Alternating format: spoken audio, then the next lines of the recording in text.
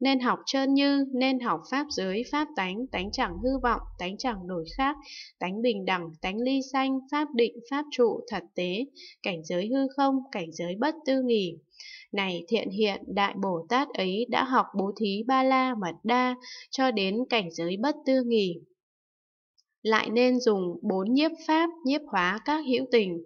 4 nhiếp pháp là gì? 1 là bố thí, 2 là ái ngữ, 3 là lợi hành, 4 là đồng sự. Này thiện hiện, ta quán xét nghĩa này cho nên nói là bố thí tịnh giới, an nhẫn, tinh tấn, tịnh lự, bát nhã, ba la, mật đa, nói đủ cho đến cảnh giới bất tư nghì đối với các chúng Đại Bồ Tát là thầy, là người dẫn dắt, là ánh sáng, là ngọn đuốc, là ngọn đèn, là sự chiếu sáng, là hiểu, là biết, là trí, là tuệ, là cứu, là hộ, là thất, là nhà, là bờ, là bến, là về, là đến, là cha, là mẹ.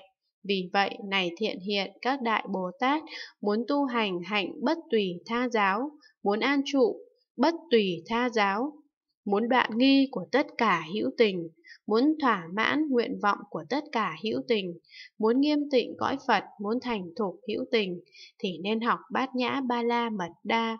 Vì sao? Này thiện hiện, vì ở trong kinh Bát Nhã Ba La Mật Đa sâu xa này, rộng nói tất cả pháp tướng nên tu học của chúng Đại Bồ Tát.